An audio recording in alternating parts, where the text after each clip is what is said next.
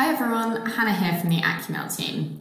Today I'm going to show you a short demo of how you can send an accuMail to a patient's GP about a patient. And you can do this through accuRx web.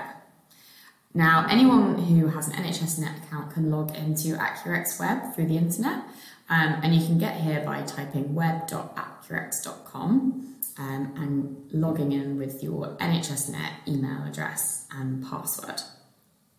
Now I'm going to jump over into a test environment to show this demo, but once you log in, you will have your name at the top and the organisation that you're associated to.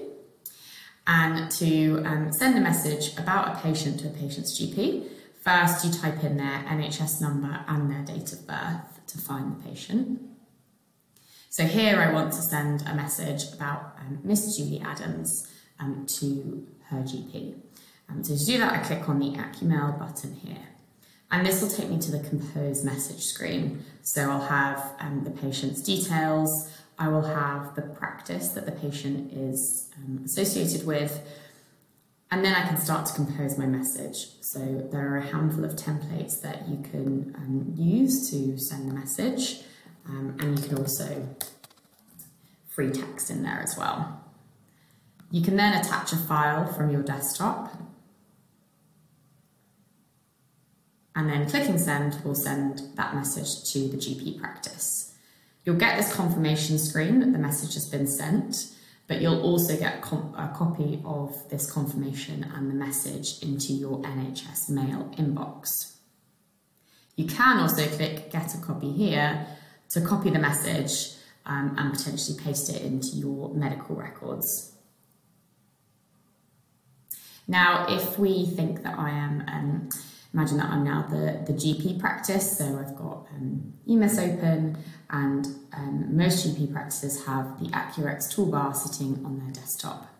And everyone at the GP practice will now have received this red notification dot to notify them that they've got a new message in their accuMail inbox. And here is the message that I have just sent from accuRx web with the attachment.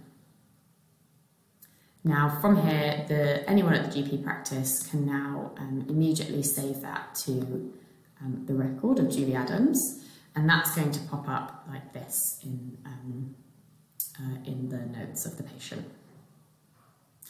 I hope that's helped talk you through how sending an accuMail works through accuRx web. If accuMail doesn't come up as an option for you, please get in touch with our support team and we can turn on that feature for you. You can get in touch with our support team by going onto our website and clicking the green chat icon in the bottom right. Thanks so much. Bye.